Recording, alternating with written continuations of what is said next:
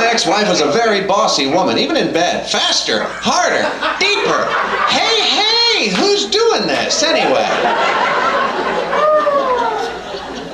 If there's one thing I can't stand, it's micromanagement.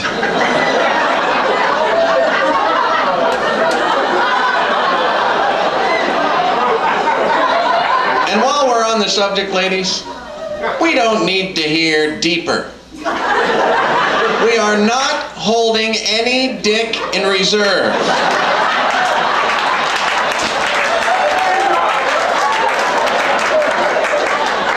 You seem to think we have some 401k of cock that we can make an early withdrawal from and take the penalty. Really, what do you want us to do? Hire a midget to jump up and down on our ass? Wearing golf shoes? Ping! Ping! Ow! Ow! Yes, Miguelito! Yes! Higher, Miguelito! Higher! No, Miguelito! No! Ping! Ping! Ow! Ow!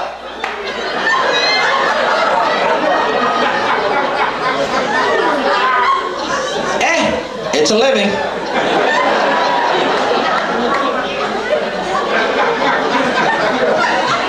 I think I'm husband material.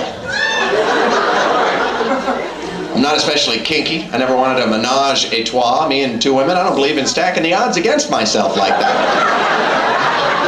I don't want to let my mouth write a check my dick can't cash.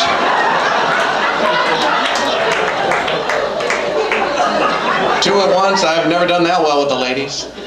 For 2 years in Catholic high school, I dated a girl who was saving herself for marriage.